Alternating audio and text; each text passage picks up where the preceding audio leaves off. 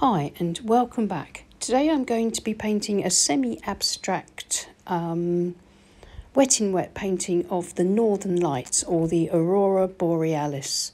And I'm going to be using Indian inks for this, my Jackson's own brand black Indian ink, and then Dr. P.H. Martin's Bombay inks in green and grass green. So first of all, it's an experiment, so I'm using the back of an old painting, and then there's no risk if it all goes wrong. It's taped to my board with decorator's masking tape. My board's at an angle of about 45 degrees. This sort of process is quite messy, so put down plenty of newspaper, and especially on the floor, because as you tip and tilt, this ink can run and make a mess, and it's permanent and will stain things. Now I'm going to be painting this painting upside down to start with. I'm painting the sky. I want it to be a night sky with a beautiful glow of the northern lights coming through if possible. So I'm going to paint from about a third of the way down from the top with water across all the way down to the bottom, so it's nice and wet. And then using these little ink droppers on the top of the Dr. Martin's inks, I'm going to dot in and allow to run. This is grass green, and then there's ordinary green that I shall mix in with it. Just allow these to run down the page using gravity as the board's at about 45 degrees. And then taking my flat harky brush made of bamboo from AliExpress, I'm afraid I don't have the link, I'm dropping in lots and lots of black Indian ink. It doesn't run as much or diffuse as much as watercolor, but still can behave in pretty much the same way. I'm trying to keep my areas of green sort of distinct from the black, and now I'm using a mister spray to carefully add more water to the ink in order to get it to flow. I just need a bit more water and I can start to see it flowing a bit more. So now I'm going to tip and tilt my board. This is where the ink is going to run off my board and onto the table and potentially onto the floor. So I'm making sure that I've got nothing that could get damaged around in my studio. A bit more of a water spray, and I think you can now see that the inks are starting to sort of flow into each other but still remaining nice and distinct. A little bit more green there, I think. Just allow everything to sort of run down the page, and then as soon as I think it's looking okay, then I will turn the board round and flatten it and clean off any sort of big drips around the edge so I don't get any runbacks. Now this is flat on my art desk. I'm using the tips of this large sort of flat harky brush. I'm now going to quickly run in a sort of distant tree line and then block in the silhouetted ground above which my northern lights will shine. Just a few more little marks for distant trees.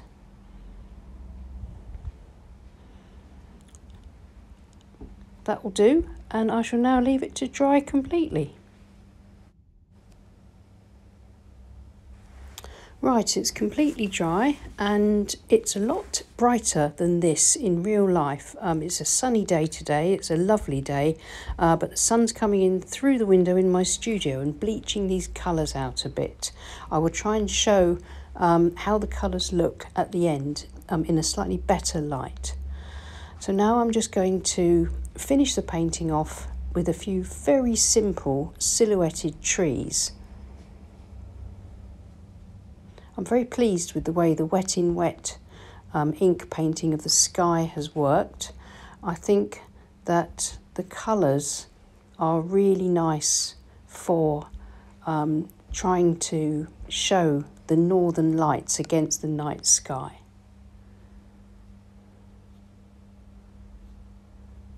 This is a #1 rigger. It was a gift and the make has rubbed off of it, so I've got no idea what brand it is, but it's a nice fine rigger, and I'm using it to create these very simple stylized skeleton trees, because I think that they will look quite pretty against the northern lights.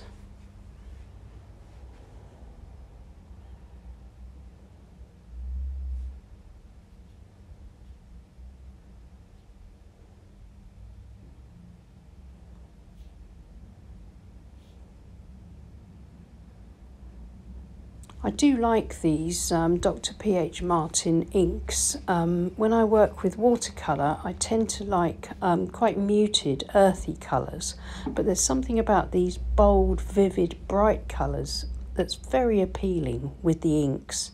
They've got a lovely sort of bright and luminous transparency to them as well, and they work especially well against the dark black ink here, giving it quite a sort of a very modern and sort of graphic look. I think I just need one more little tree over here, maybe a few sticks and twigs, a few details, but I'm going to keep this very, very simple.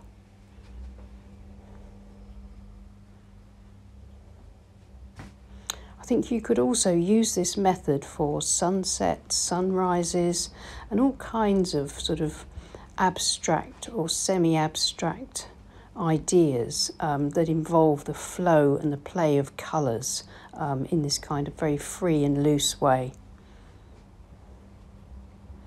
You could do underwater scenes, backgrounds for any kind of painting really.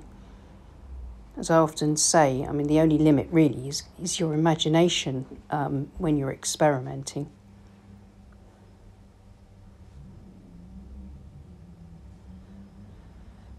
Just a few branches in some of the trees that I created with the Wet in Wet initial wash. Not too much. I think I'll just dab that out a little bit. Went a bit blobby.